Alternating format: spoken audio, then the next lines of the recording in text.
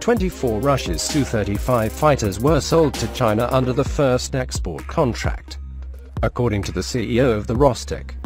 The signing of the first export contract for the Su-35 aircraft was the main business event of the corporation in 2015.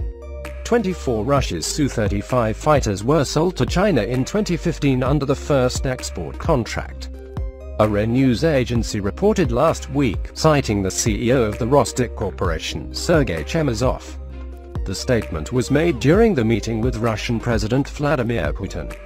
According to the Rostec CEO, the signing an agreement with Indian partners on the organization of production the Ka-226 helicopter and its modifications in India became another significant event.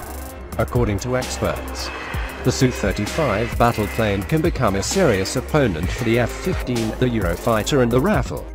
This 4++ generation fighter surpasses NATO 5th-generation military aircraft in some characteristics.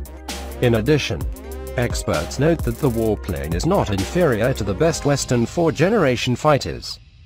The speed of the Su-35 and its large weapons load allow it to fight outside the line of sight, while its maneuverability and electronic warfare help to evade enemy missiles. Currently, the Russian Air Force has 48 Su-35 in service, but this figure will be increased by more than double in the next 5 years. Interest in the aircraft is being shown abroad. Algeria wants to buy 10 fighters. Egypt, Venezuela and Vietnam are also potential customers.